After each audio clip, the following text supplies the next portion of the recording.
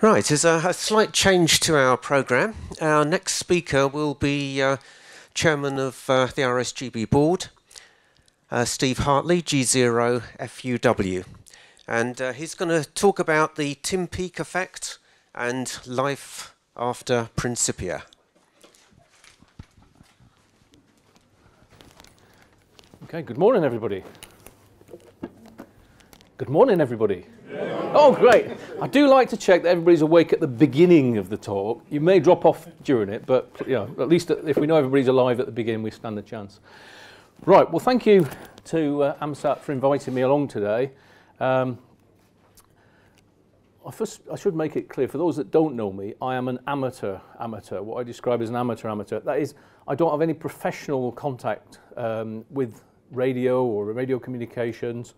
Entirely self-taught, been a radio amateur for about 30 years, and I feel a bit of a fraud being here because I've never made a satellite contact. So, however, I did listen to Tim Peake on my own 2-meter radio station at home, so I can say that the Tim Peake effect touched me as well. So what we're going to talk about today, I guess as RSGB chairman, I'm in the firing line for doing things like this, but I think more importantly I was directly involved in some of the schools that Kieran's been talking about, and I continue to be involved in trying to push this agenda forward, and I'll talk about some of the things we're going to be doing later on. So those are 3 key questions that I'm going to be dealing with today. First of all, it's a bit like that Monty Python sketch. What did the Romans ever do for us? What did the RSGB do to support this mission? Well, we'll talk about what we did. After the event, what does it look like now? What does it feel like? What are the impacts? And finally, what are we going to do next? And hopefully that will sort of build on some of the things that Kieran's been talking about, and hopefully John will be able to talk about shortly. So, what did we do? There's a whole host of things. I think it's fair to say from the very beginning, when I first heard about this project and when the others in the RSGB heard about it, we realised this is not an RSGB project. This was something where the RSGB was a partner in a big thing. And you heard Kieran talk about the relationship with the European Space Agency and the UK Space Agency in particular. And we saw this as, from our point of view, that ARIS were taking the lead, that the schools would have a big say in what happened, where and when, but also that the RSGB could play a supporting role in that. And that's really where we came from. So what did we do? The very first thing, and this seems like an age ago, when Kieran approached us and said, we need to do some sort of competition to try and get schools lined up for this. And the RSGB was involved in that. We did not get involved in the selection process, I have to say, just in case there are any teachers here who are disappointed their school wasn't chosen. Can't blame the RSGB for that one. And we did get quite a lot of stick in Scotland, actually, as to why weren't there any Scottish schools involved. And there was a very good technical reason that the satellite just didn't pass over that way. It was it had to be, and the technical challenges of trying to point the beams down from Aberdeen or something would have been, I think, just one step too far. The next thing that we really got involved in was negotiating a call sign, because Tim didn't have a US call sign that would qualify him for a reciprocal license, so he couldn't just get a UK call. And there is this issue about the license, the UK license says you can't operate from an airborne vehicle, which kind of puts some limitations on it, shall we say. However, as the National Society and the fact we work with Ofcom, we were managed to sort of negotiate, twist arms, call in favours, call it what you will. And they took a very pragmatic view, mainly looking back to the Helen Sharman days, of saying, well, we gave her a call sign, so it's a bit difficult not to give Tim one. So GB1SS was born through that process. We also facilitated some of the stuff with the special event calls and all of that as well. And I have to give credit to say this is a huge team effort all round. But Heather Parsons, who's our communications manager, the Principia thing really took over her life for a big part of last year. Trying to line up the schools, the radio amateur community, the space agency, and the media. You know, all of that took a lot of work to try and get that message over and maximise the impact. In terms of the actual contacts, the RSGB attended every one of them, but even before that, we attended a couple of the launch events. We had people in London, in Belfast, and in Cardiff. We did try to get to the one in Edinburgh, for some reason it just didn't happen. And the idea was there to get amateur radio right in at the front when the launch event, to make sure that people were aware of what was going to happen. We certainly liaised with all the schools, and there was lots of good interaction there. And to show how important it was seen, the president was at virtually all of the schools, and a couple that he couldn't make, the general manager was there to fly the flag at high level. We also had the regional team, local clubs, and the youth committee were represented. So there was a lot of resource went into providing backup. I think all but one, maybe two of the schools, the video 21st century hobby was shown, and that has had fantastic acclaim from across the world. I think it's been translated into about 4 different languages now. And just recently we had a thank you from the Polish Amateur Radio Society to say, this is great, it's going to help us to promote the hobby in Poland. That had great effect, not only with the youngsters, but with parents as well, who kind of never bumped into amateur radio. So again, this spread of the word went beyond just the contact in the schools, but also to the parents. And again, I think I've got the picture, but there's one picture where Heather is stood in amongst the whole sort of world's media at Sandringham, and she did a fantastic job in keeping all those people on message and pointing out that this wasn't CB, for example. You know. Couple of holiday snaps. It's a bit dark, but that's the launch event in Cardiff. You can see it's a very orderly affair at the Welsh Assembly. He lined everybody up and showed the stuff on the screen, and I have to say I suspect there was a lot of people rooting for the Soviet Soyuz to take off safely. This was the RSGB stand at Cardiff. Steve Thomas then was a regional manager, gave up his time to be there and represent the society and the hobby. And Mike Jones took, I think, the day off school or college to be there, travelled all the way from Cardiff, from Cornwall to Cardiff. And all of that, again, was supported by the RSGB. We tried to replicate the equipment that was going to be used, you know, the Kenwood and all of that, to show people that this wasn't just some huge laboratory sort of setup. It was, you know, low-key amateur kit that was going to be being used. Mike met some odd people from space on his travels. When he rang me and he said he dropped a clanger, I wondered what the heck he was talking about. But, anyway, that was some of the people he met. Mike was there to try and show that not all radio amateurs are grey-haired, middle-aged, older men in sheds, shall we say.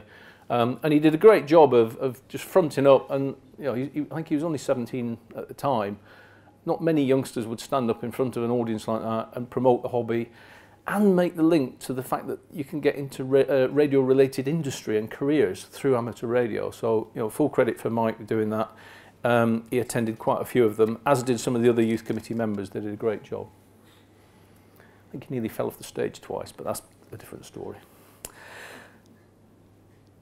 Okay, in order to make the contacts, obviously we needed radio amateurs, and the ideal situation was to have children from the schools licensed to be able to call CQ and to conduct themselves in an appropriate way.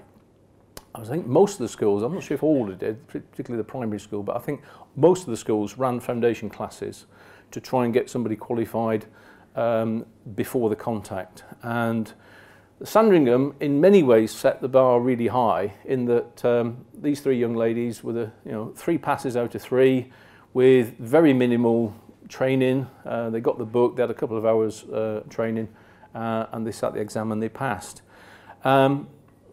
the RSGB was able to help that. We do the exam administration. And because this was in a closed environment in a school, it wasn't open to the public, we were able to sort of oil the wheels and get the results processed pretty darn quickly. So I think there was, a few days between sitting the exam and having the license in hand. And just there was somebody who said, oh, well, yeah, I suspect you just gave them, the license, it was all done deal. Not all the schools managed to get children through the exams. Because of the time scales, even with being able to oil the wheels, we couldn't do we didn't have time to do a resit. So in some cases, Kieran had to do the CQ bit. And I think at Powys, one of the local radio clubs provided a youngster who was licensed that could do that, which was great. Another sort of holiday snap here. I don't mean to harp on with Sandringham, but there's some really good sort of lessons were learned there. This is Jessica, shortly after speaking to Tim Peake, which I think was her third ever amateur radio contact, having done 2 as part of the foundation practicals. She was then speaking to space, and then back down to earth with a bump, 40 metres, special event call sign from the school shack. She put out a few calls, not a lot happened. She eventually hooked up with somebody. As soon as she mentioned that she was Jessica who'd just spoken to Tim Peake, well, the pile-up began, and it just went on and on. I think it was 40 or 50 minutes before she drew breath. And the chap there in the middle, I forgot his name now, it was from the Verulam Club, who were the club who helped out with the school. He was there to supervise, but you can see he's not required to do very much. He just sat there and made sure it was all good. The other one, which is worth mentioning there, the little chap in the corner, is Oliver. Now, he wasn't involved in the contact or any of that. He didn't do the amateur radio course. But he was sat there and he was tapping out Morse on the table. And the RSGB president, John Gould, was there and said, you appear to be able to do Morse code. What's that all about then? And he said, I was on holiday with my parents, I was a bit bored. And there was this book in the corner about Morse code. So I read it, I learned it, and I can do it. So if anybody ever tells you that kids are not interested in Morse code, there's one that certainly is. Okay, what else did we do? Well, we were very conscious that the ISS pass was only for about 10 minutes.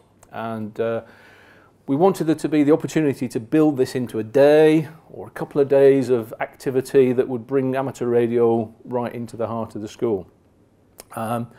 So we decided that we'd offer them, and it wasn't an imposition, it was offering additional activities. Some of the schools were really good and arranged things for themselves. Others sort of went, oh my God, we've got to do something, can you help? And we were there to sort of fill that void. All of the schools had a radio amateur or contact with radio amateurs to make the bid in the first place, because it was part of the deal, was you had to prove that you could actually follow this through and make it happen. In a couple of cases, that didn't necessarily see itself through the period up to the contact. Some things had changed. I was certainly involved with the Bristol one, where the caretaker that you saw there, he was great at getting it going, but when he said, right, you're going to have to staff a 20-person build-a-thon and all the rest of it, he's like, just one man here. So we were able to get some of the local clubs involved and coordinate all that activity, and the RSGB regional team were really good at doing that, and full credit to them for being able to tap into those resources and bring that together.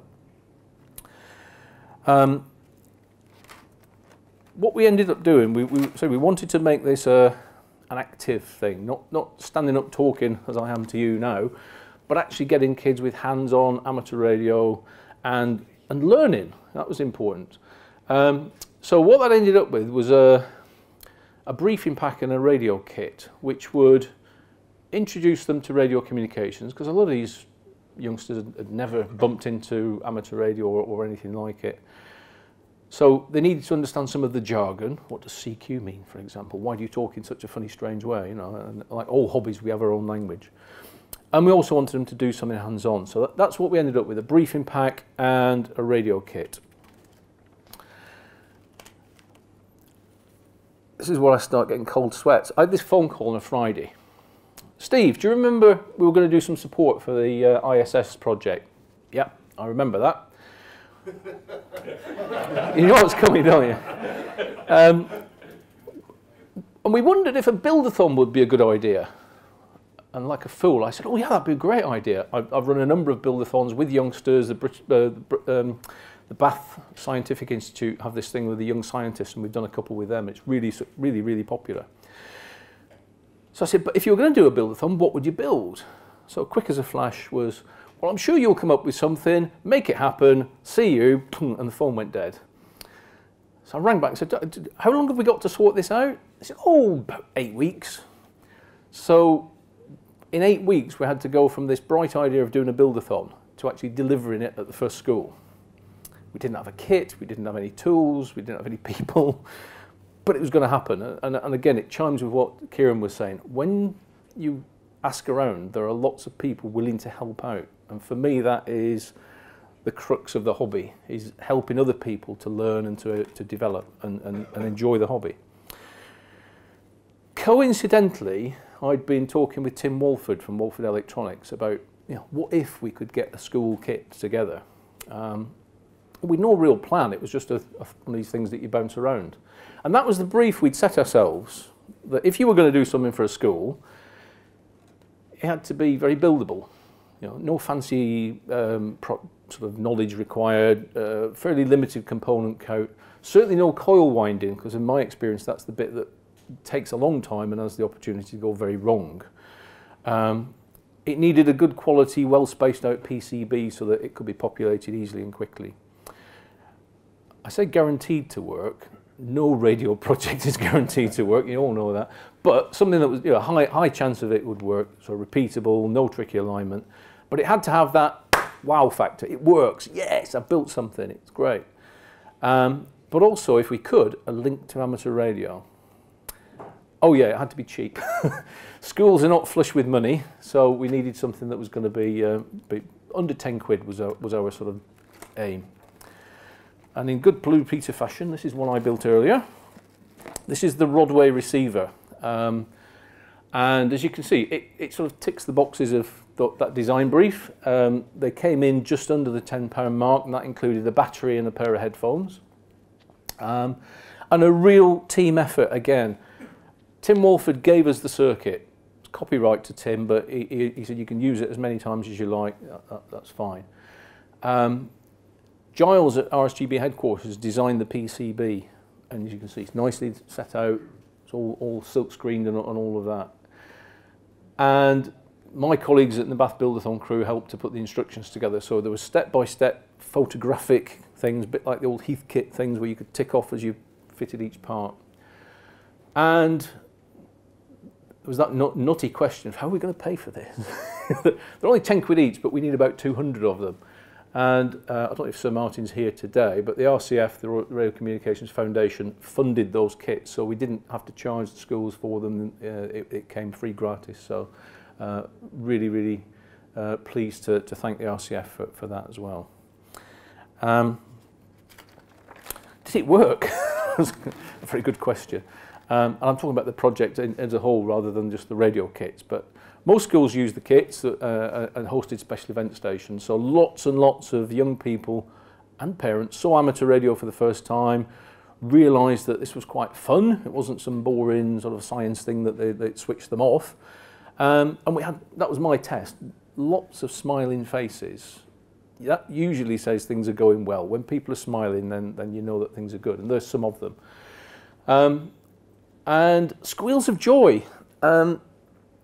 You know, I've been a radio amateur for 30 years, I'm still learning stuff. And one of the things I learned was that you can get really, really excited about a top band AM contact across the room. You know, I wasn't expecting that, as the song goes. If you're 13 and you've built the receiver and your mate's talking into the microphone and you can hear them wirelessly, that's quite exciting when you do it for the first time. And these kids were blown away by it. They thought it was brilliant. And if anybody tells you that children haven't got a span of attention these days, absolute rubbish. These kids sat for hours sitting over the printed circuit board. We had to kick them out for lunch at times, and they came back. And some of them would stay on to do fault finding and that until they got the thing work. They were determined to make it work. So it was brilliant. What's that led on to? Some of the schools have now got amateur radio clubs that they never had before. A number of them have run foundation courses, not only for the pupils, but also for the staff, so that the science teachers can get into this as well. And we've had quite a number of requests for more of these kits. That the original batch have gone, but we're now looking to get some more made. So, what does the Tim Peake effect look like now? Where are we now? Well, there was certainly a lot of media interest during the contacts. I think every local BBC thing, like the Bristol one that you saw there, had some coverage. And it's not often we get national coverage on something like the One Show. That was great. But quite frankly, that's sort of gone now. I don't think we can rely on that. But it did provide us that platform. For me, the biggest thing it did was to provide access to schools. Because if we don't start recruiting young people into this hobby and into electronics, the UK is in a bad place. And trying to get through that door is quite difficult. Schools are very busy. They're quite understandably secure these days. One of the ones I went to, I think it was harder to get into than some of the prisons I used to visit when I was working. So it really is quite difficult to get in there. This gave us a focus that got us through that first hurdle. So that was really, really valuable. And I think we can still play on that. You know, the Tim Peake effect will last a little bit longer with the schools than it will with the media, I think. The science teachers that I met, certainly I went to 5 different schools, the science teachers were absolutely overwhelmed by the quality of the support they got, the professionalism of these amateurs, and the fact that the kids were engaged with what they were doing. We've been trying to get them to do this for ages, and you've got them doing stuff. That's fantastic. So they saw the value in it as well. And as I say, I think we've got more young members through the RSGB and to the hobby as a result of this. So there is hope for the future. When we're all sort of packed up and gone, there'll be others along to carry on for us. Which brings us on to say, well, how do we keep that momentum going? One of the things which we're planning at the moment, which is sort of rushing up towards us, there's going to be 2 Principia follow-on conferences organised by the Space Agency, one in Portsmouth and one in York. And we're planning to have amateur radio being writ large on that. There's about 500 youngsters going to be at each one, and there's 2 days at each venue. So potentially about an audience of 2,000 youngsters again, some of who will have been involved, but some who will be fresh. Coming December, we've got the YOTA month, which is Youngsters on the Air, organised by the International Amateur Radio Union Region 1. Where for the whole of December there will be a special call sign available to schools and young youth groups to promote amateur radio and get youngsters on the air. So a great opportunity to run some more radio days in schools, and we're certainly encouraging the ISS contact schools to join in that. As I said before, we're producing more of the school radio kits. That project's well underway. But also we're putting together a toolkit because some of the clubs that wanted to get involved didn't have 20 soldering irons and 20 sets of snips and all the things that you need. So the RSGB board have agreed to fund what we call a pop-up workshop. So it's going to be a kit bag with all that in it, and if a school or a youth group wants to run a build-a-thon, we will dispatch it and then get it returned afterwards. So that's another thing that we're able to do. And finally, the Training Education Committee have already made contact with the schools that were involved. They're keeping them warm and using them to sort of bounce ideas around to get a way forward.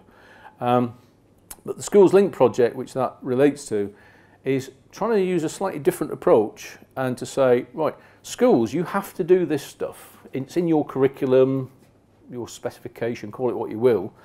Here's how we can help you to do it using amateur radio. So you have to do, for example, Ohm's law in physics. Well, hey, you know, you could do that as part of your foundation or your intermediate practical things. We can help you with this, and it'll be a practical demonstration of what's possible, and also it will enrich the learning experience that we've seen with these youngsters.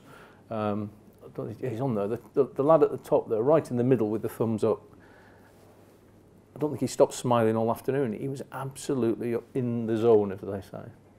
But lots and lots of good stories there. So that's what I came to tell you about. Are there any questions? No. Obviously. Did somebody encourage little Oliver to do his foundation test? Sorry, what was that one? Did someone encourage little Oliver, after having learnt Morse, to do his foundation test? Yeah, I mean, we're very lucky with Sandringham School, and I presume those that were here yesterday probably heard it from the school. The headmaster is a very active radio amateur, so anything that can be done to sort of encourage them in the school is dead easy, because he just says yes. I think he's the only it's the only school where the headmaster's got a 40-metre dipole going into his office. So yeah, you know, before he does assembly or whatever, he's there working Brazil or something. I don't know. So yeah, I'm sure the opportunity's been there. Whether Oliver's taken up or not, I'm not entirely sure. But Sandringham are one of the schools that have now got an amateur radio club, and I believe they're now taking part in the RSGB club contest, sort of every Tuesday night or whatever, which is again great to see.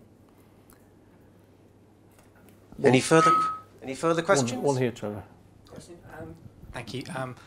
Steve, we've spoken about STEM a little bit in the past, haven't we? But you talk about the difficulty of getting into schools in the UK. I'm a recently registered STEM ambassador. It took me 6 months to get into my local secondary, but I finally have, and they're really interested and really excited.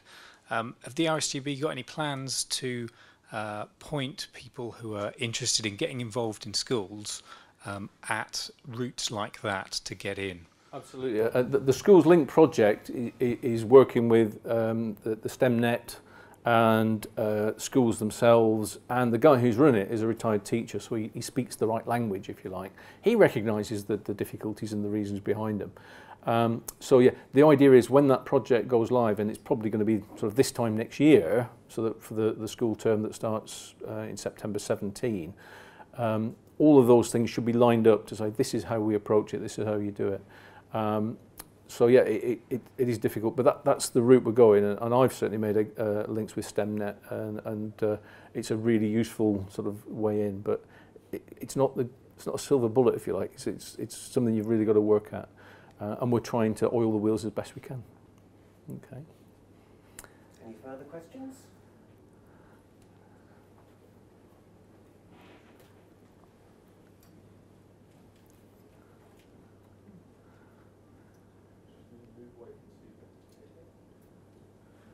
No further questions? Okay. One final thing before I close. Wasn't on the slide because it's a fairly recent thing. We've got the Wouter International Camp in the UK next year, which is something that is going to be absolutely fantastic, I'm sure. It's going to be at Guildford Park, and we're hoping, fingers crossed, and God knows whether it will happen. But we've got that wouldn't it be a good idea if moment that Kieran's going to try and get us an ISS contact as part of that thing. The one that's just happened in Austria, they had a telebridge contact. We're hoping if we can to get a radio contact, but so fingers crossed on that. Where there's a will, there's a way, as they say. So again, we're promoting things through that, and there's going to be about 100 youngsters from 15 countries here next August. So watch out for that, and if you can support it and get behind it, it'll be fantastic. That's at Guildford Park? It's at Guildford Park, first week in August. You have an expert from Guildford Park. Excellent. Scouts at the back. Fantastic. And we're talking to Steve there, the radio scouting people, and it's going to be, I'm really excited about that. I'm quite nervous about it as well, but it's going to be great. So if there are no more about that, I've got one more thing that I need to do, which is to present this Louis Varney, who I'm sure you all know better as G0FUW. In 1956, he donated a cup to the RSGB, and it's awarded for advances in space communications. So, when I saw the picture, I was expecting something about the size of the FA Cup, but it's a bit nearer to an egg cup. But anyway, highly prestigious award, and I'm going to have to read from the citation for this because I don't want to get anything wrong. Oops, all hooked up. I'm sure you all know. I'll do it for me. The name of Wouter Weggelaar, who so waiting in the wings. I'm told was sort of been working on satellites for many years now, and had his first launch in 2008, and more recently with the FunCube actually designed some of the boards, and that was launched in 2013 and continues to operate flawlessly to this very day. And the bit I really wanted to read out was this is what the satellite community have said when they nominated him for this trophy. His enthusiasm, technical knowledge and his willingness to work for the good of the amateur radio satellite community around the world, together with his commitment to the STEM outreach, makes him a worthy recipient of the Louis Varney Cup. Ladies and gentlemen, Wouter Weggelaar. Very well done. Thank you very much. So we have over here for a photograph.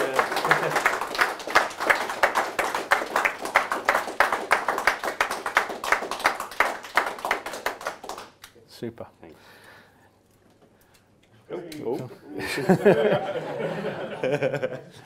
Okay, thank you for your time, and if again, if there's any further questions, I'll be around at coffee.